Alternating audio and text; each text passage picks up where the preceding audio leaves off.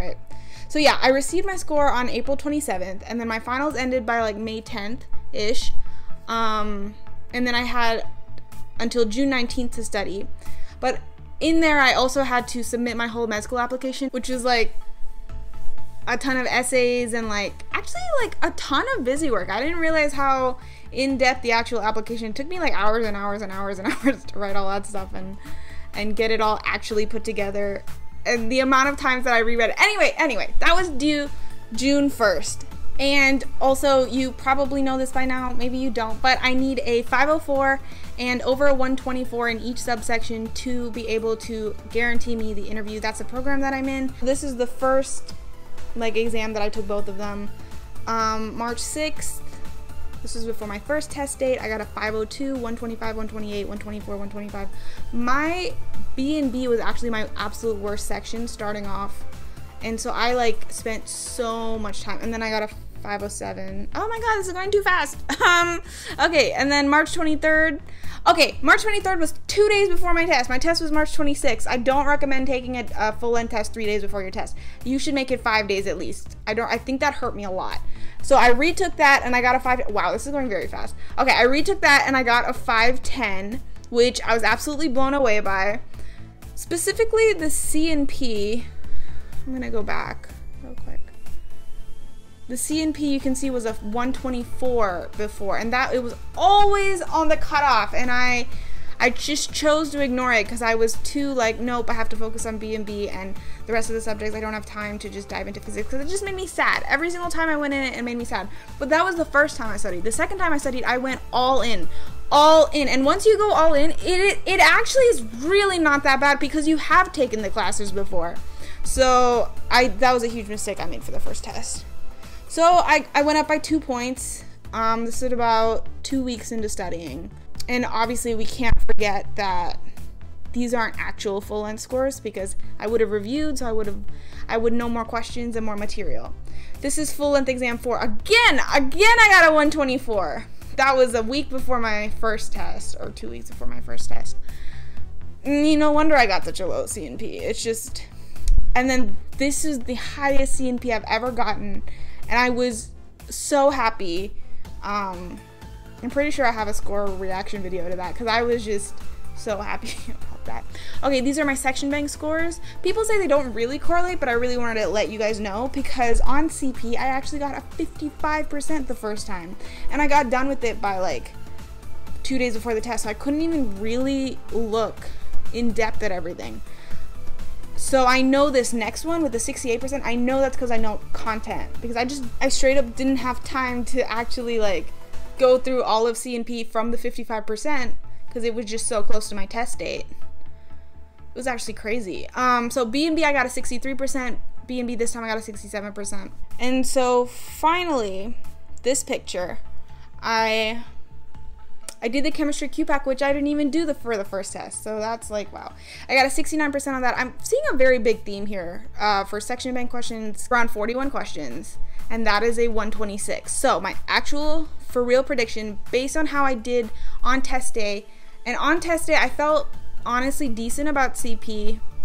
I felt okay. To decent about CP. Cars was crazy. I felt really good about cars, and I don't want to jinx anything because honestly every full length that I've taken, it's around the exact same score. Sometimes I feel awful, sometimes I feel great, so I'm not going to take too much stock into that, but I actually enjoyed these passages. I was ahead for the first 4 passages. I was like ahead by like 8 minutes, but then the last 5 passages I was down to the wire again, and I ended with about a minute left, so that was crazy. B&B by far will definitely be from 123 to 125. I mean, it is what it is. Everyone on the Reddit thread said that this section was the easiest, and my heart, like, I felt like I got shot because like it was definitely the hardest one. And I don't know if it was because it was right after lunch. The Reddit thread had something interesting about PNS. A lot of people said they did really well on like FLs and stuff, and they didn't know what was happening. And like, again, I'm really hoping it's not me like knowing so little that I think I know a lot. I didn't think it was that bad. I did get a couple wrong that were literally just like Erickson definition questions, because I had no time to go over psych and soc. I don't think that'll be my downfall. I really don't. Obviously, I wish I could have gotten those definition questions right. That was a little bit of a gut punch when I looked at my score after I left the testing center. However, my actual final prediction is that a 503 to a 508, and I need a 504. The absolute worst case scenario is basically the 503, because if I get a 123, it doesn't matter what my overall score is. If I get a 503 in B&B, I'm not getting in. So here we are, and oh wow, it's been a freaking roller coaster.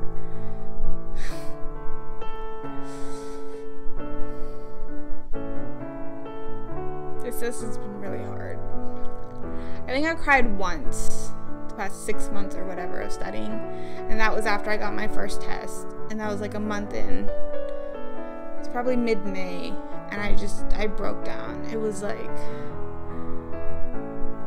I can't believe I put myself in that position to have to take this again, because it's just so hard.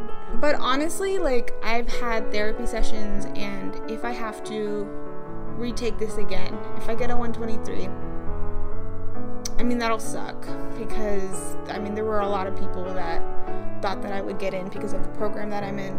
Just goes to show you nothing is really guaranteed ever. You have to work hard no matter what. But my therapist and I talked, and basically she said that at the end of the day, you are going to become a child psychiatrist and help a kid.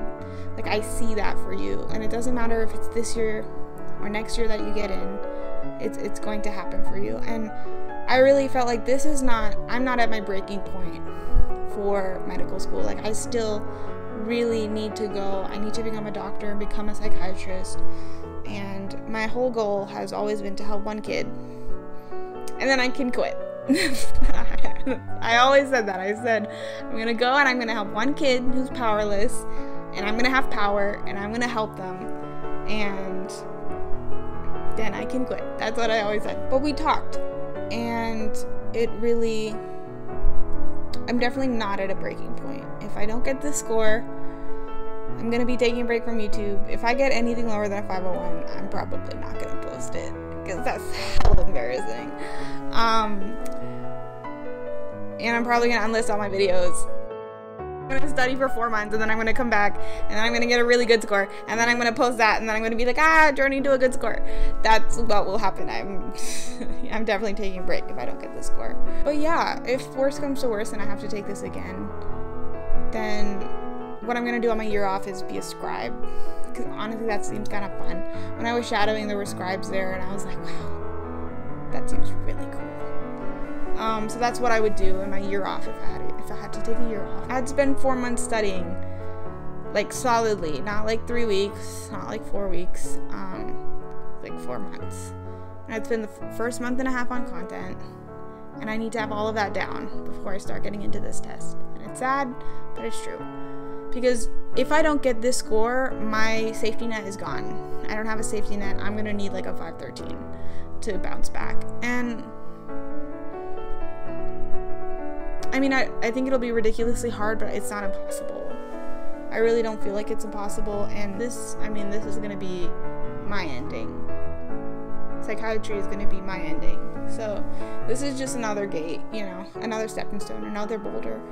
So whatever happens tomorrow, I don't know. Wish me luck.